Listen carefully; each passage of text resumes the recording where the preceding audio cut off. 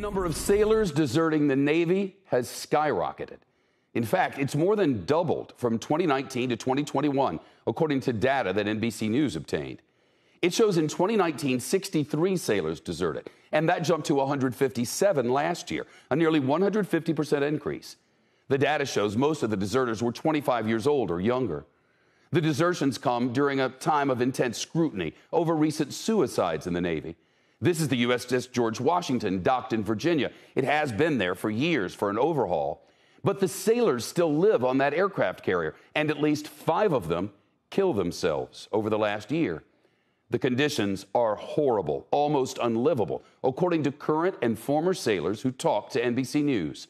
They say constant construction noise made sleeping impossible, and that there was a lack of hot water and electricity.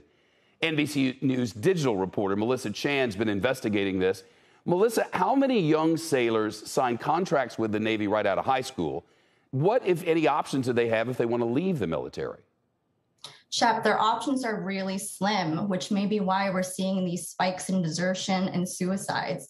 They feel trapped. There's no giving your 2 weeks notice and resigning. So it's left a lot of sailors feeling like they only have these extreme alternatives, which is to die by suicide or flee. What do we know about why some of these sailors are leaving their posts? Navy officials really kind of struggled to explain the increase in desertions, saying that sailors can be exposed to many different stressors. But if you ask any military law attorney, they'll tell you that mental health factors into almost every single case that they've handled.